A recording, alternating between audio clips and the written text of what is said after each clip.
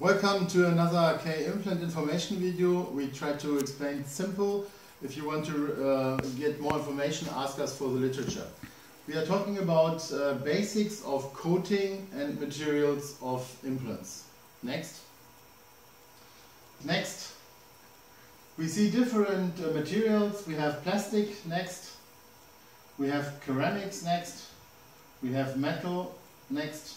And here you see the examples. We have the polyethylene called ultra-high molded vacuum polyethylene. We have for instruments the POM. We have ceramics. We have weiter aluminium oxide or titanium rigid.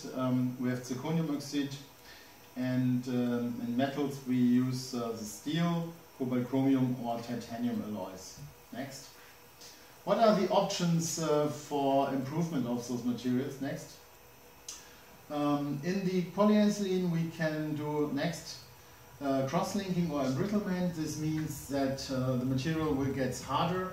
Cross-linked is well proven material now. We have ceramic, thin film ceramic next, or a mixture of ceramic, the golden coating or another ceramic mixtures like you have from Forte coming to Delta, or coming from ELEC to ELEC Plus.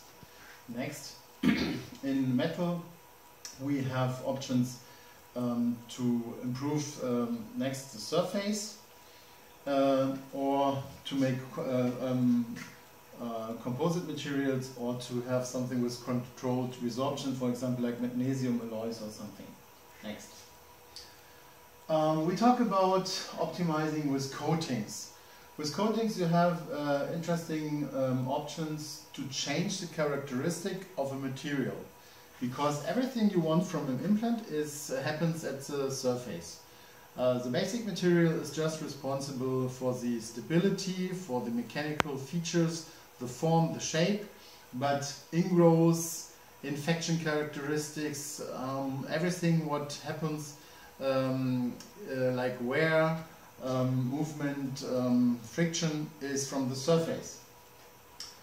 This is actually done in a lot of fields of technique today. You see in glasses, you see in car industry, nano surfaces, something like this.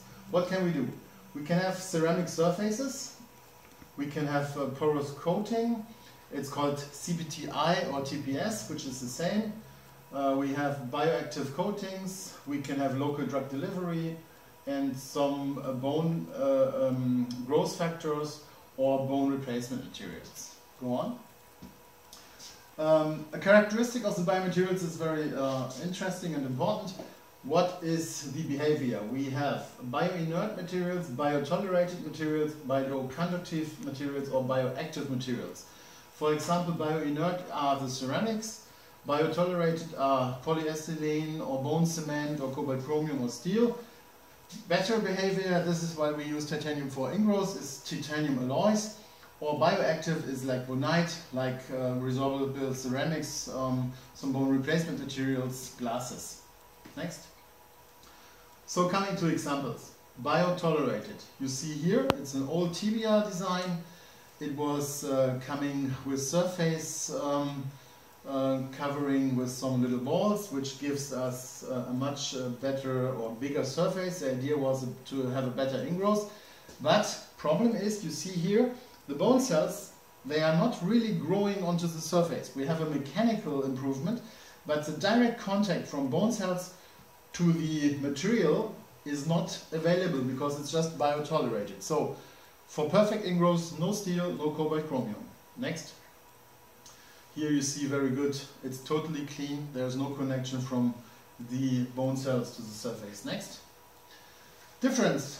We have here a surface which is done basic titanium, then additionally CPTI TPS. This is plasma spray with pure titanium, and additionally some bonite. And here you see definitely it was explanted after only 3 weeks.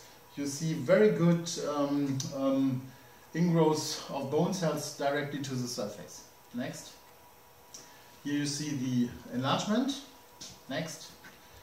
And here is a raster electron microscope cut. Basic material, here you see the TPS plasma spray, the pure titanium on the basic layer of titanium. And here you see that there is a direct contact between the bone cells and the surface. So it's a very good ingrowth improvement. Next. And here you see the raster electron microscope picture. Next. And what is the difference next between this bonite? We can call it second generation or third generation of HA to HA. You see here it's a explant tibia with HA, and you see the tibia, there's HA still there. Here it's the bonite surface, and there are a lot of differences. First is, and I try to explain it simple, go for further details in the literature. Engineers want to have a good ingrowth between metal implant and surface. So what did the people do? They tried to make additional titanium, pure titanium on the surface, which is not available for the stems, for example, because they are not stable enough, but for a coating it's nice. So you use the controlled plasma spray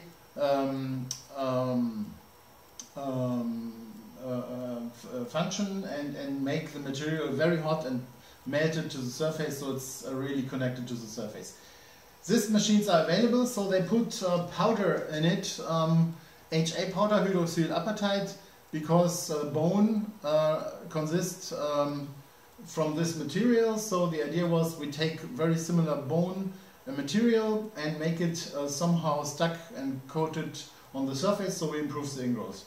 Those coatings are quite thick, and the chemical structure of HA is quite stable because it's a ceramic characteristic, and you have to know it passed through a very hot flame during this plasma spray process, and so it is chemically quite stable. So how could the bioreactor human make this disappear by just in the body with 37 degrees? So later people thought about, okay, what can we do? We found out that in bone healing situations after fractures we have a different chemical composition. So people learned from this different chemical composition and make some little change in the mixture of the HA. So there are some parts of other compositions like brochite. Please go to the literature about it. So this is a more faster going in reaction with the body. Second is a different way to put it on the surface, and I will explain in the next pictures. Go on. Here just the HA plasma spray, very thick, and so the connection to the surface is not so stable. So sometimes you see that it falls off the surface. When you hammer an HA stem inside, you see in the OR light maybe a little bit dust coming up. This is HA, and go on. So now going into details between the HA and the bonite. On this picture you see enlargements of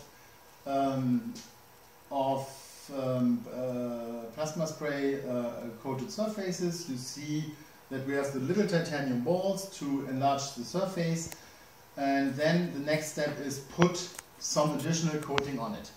Here the coating is HA plasma spray, and here the coating on the next picture you will see bonite. Yeah? You see a really different structure. How can it be?